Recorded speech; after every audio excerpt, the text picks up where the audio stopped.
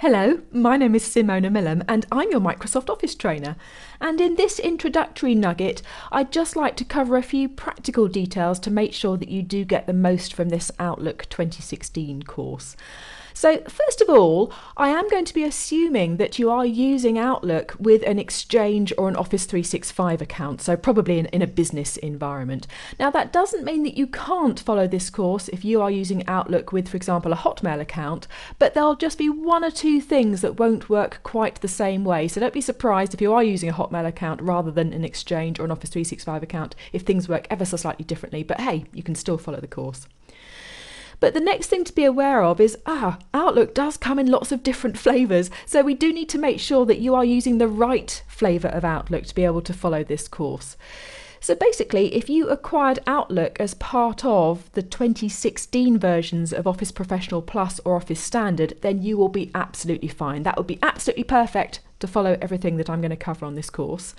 And it's the same with many of the Office 365 plans. Now, I haven't listed all of the Office 365 plans on this screen because there are quite a lot of them, but just make sure that the plan you're using does include the full Office applications. So for example, E1 does not, whereas E3, E4 and E5 do include the full Office applications. And then towards the bottom of my list here, if you're using Office Online, so that would be the browser-based version of Outlook, then that is a different product. So no, I would say that would not be suitable for using to follow this course. And it's the same if you're using Outlook acquired through Office for the Mac. Again, that's a different product. So I would say, no, not really. That wouldn't help you when following this course. So having got the right flavour of Outlook, what I would really love is that if you could click along with me and actually learn the features as I'm showing them to you on this course. And you've got a couple of different ways that you could do this. You could, of course, use your own live email account.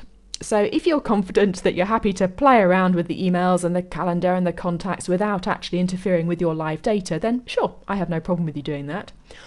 Possibly better though is that you could use a training environment or a demo account that you might already have set up within your organisation. That probably is better, then you can play around without worrying about damaging your live data.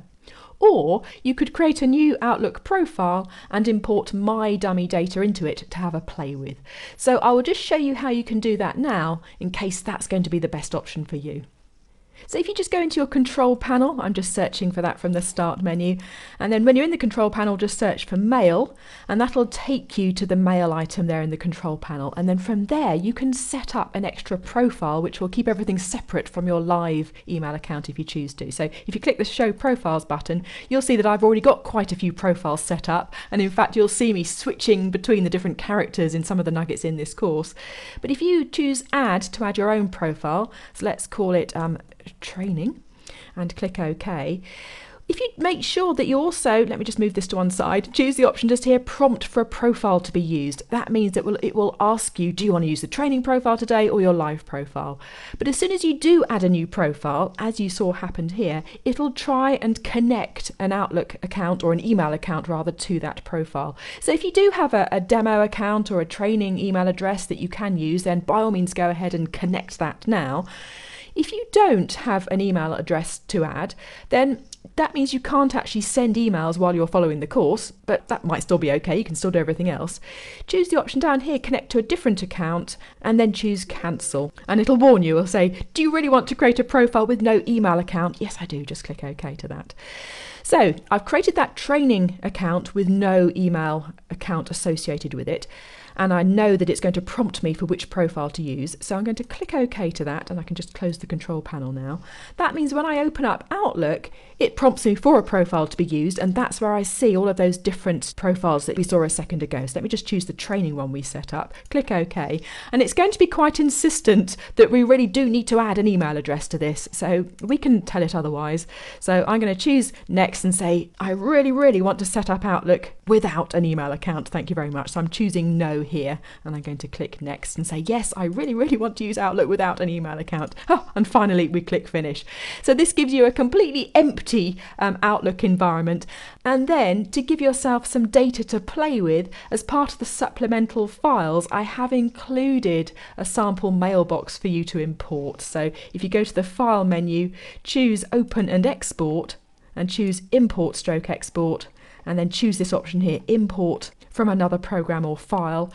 Choose next, and it's actually an Outlook data file, the .pst that I've given you to play with, and then you need to go and browse for that supplemental file, and it's called Mailbox. So if you pick that up and click open and then click next and finish, then after a moment or two you'll see the Outlook environment magically springing into life, and you'll see you've got a load of inbox entries there with all the folders and whatnot. And if you go into the calendar, that's all been populated. And if you go into contacts and again in tasks, so that's fully populated and fully separate from your live environment, so you can have a play with all of this data to your heart's content. So we've checked you've got the right type of Outlook 2016 to be able to follow this course. We've got some dummy data so you can click along. So let's get started. I hope this has been informative for you, and I'd like to thank you for viewing.